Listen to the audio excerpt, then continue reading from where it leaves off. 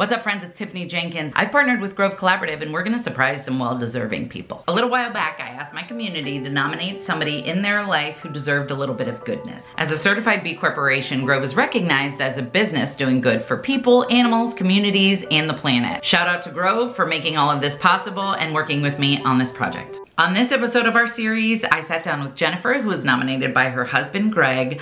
I was shocked by Jennifer's story and moved by what she's doing nowadays. Check it out and make sure you stick around to the end when we give her a surprise. Okay, let's do it. Hello, how you doing? I'm good, how are you? I'm doing pretty good. So why don't you tell me a little bit about Jennifer? She been through a lot. I mean, a lot. She been through a lot of trauma, from human trafficking, you know what I'm saying, to prison life.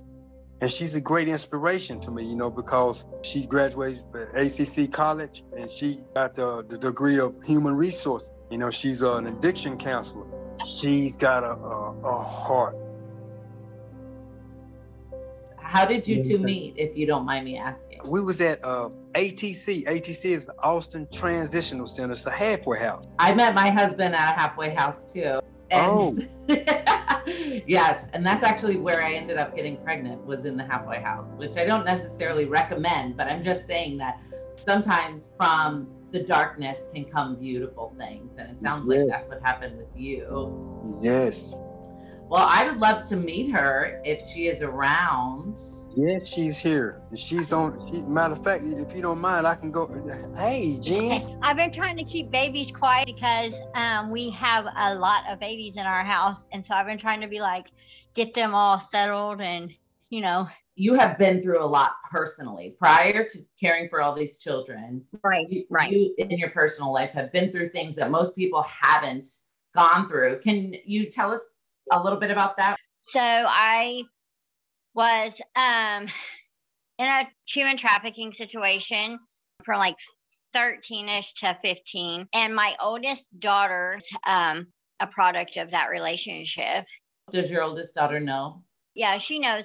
And so I was held in captivity for those 2 years. And then I found out I was pregnant. And he had me in a room where the windows were screwed shut. He would let me out because he'd have these parties and I would clean. And I found a mini screwdriver one time and I swiped it. It took me a month or 6 weeks to unscrew with this tiny screwdriver, these screws that were in the window. But every time I get one out, I would draw on it with the black eyeliner to make it look like the screw was still there.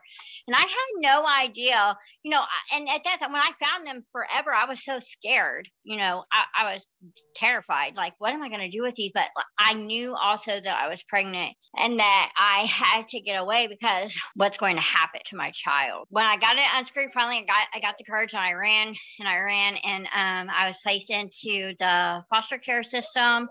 Well, you were still a child yourself. Yeah. And we didn't know, we knew about trauma, but we did not know about trauma. I thought that if I just went to school and worked and took care of my baby, nothing was ever going to happen. But then trauma comes back and then you're masking it with addiction or promiscuity or any of the things, right? It took 10 years of addiction, of not being able to take care of my children properly, not being the parent that I promised myself I was going, to be. What would you say was the turning point? What made you want to change and have a better life?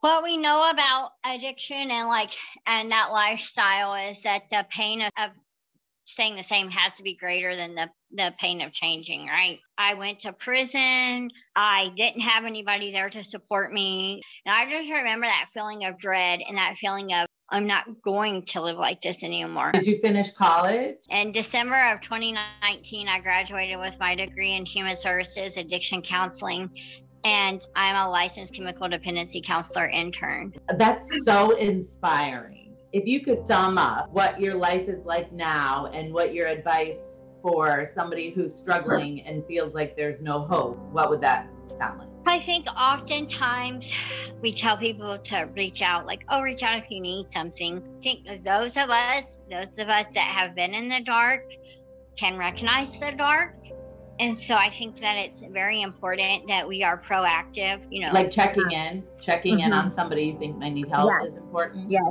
checking in. And then just to know that everybody struggles, and there is a different life, and there's a different way. And if people ask me all the time, did I ever think that my life would be where it is now? Not in a million years. And you give your love and you give your energy, and you're helping so many people. And so Grove Collaborative and I have teamed up, and we want to gift you $1,000. And Greg, we want to give you $500 for nominating Jennifer. So because we think that you're amazing. I very much appreciate it. You know, and like I say, who knows? I might give it away, give back.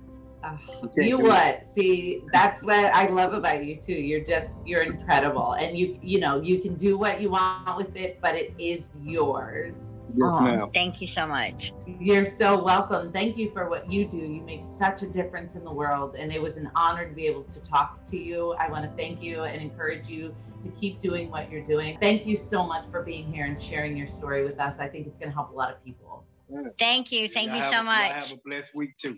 Make sure you join me next week when we get to surprise another incredible human being. This is so exciting.